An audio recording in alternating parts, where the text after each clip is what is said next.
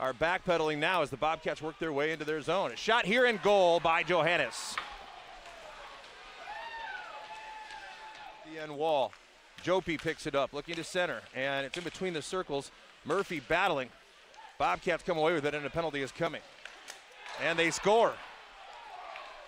That was Stocko, makes it 2-0 as the delayed penalty, but a moot point as Stocko makes it 2-zip. Stretches it ahead out to the neutral zone, and here is Weigel giving over for Belisle, and Belisle buries it, making it 2-1.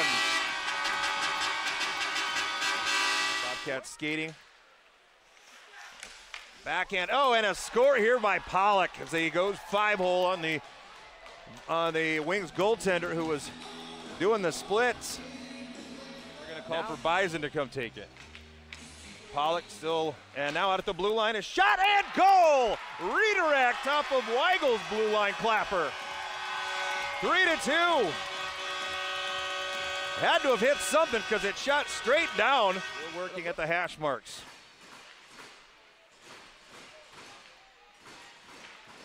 Back down to the end wall, and the Bobcats score. A tough angle there, but they make it 4-2. Still 8.9 seconds left, but they put 8 back on. So here is Murphy coming over to Belisle, bouncing back onto the end wall, and that will end this game. 4-2, Bobcats win it.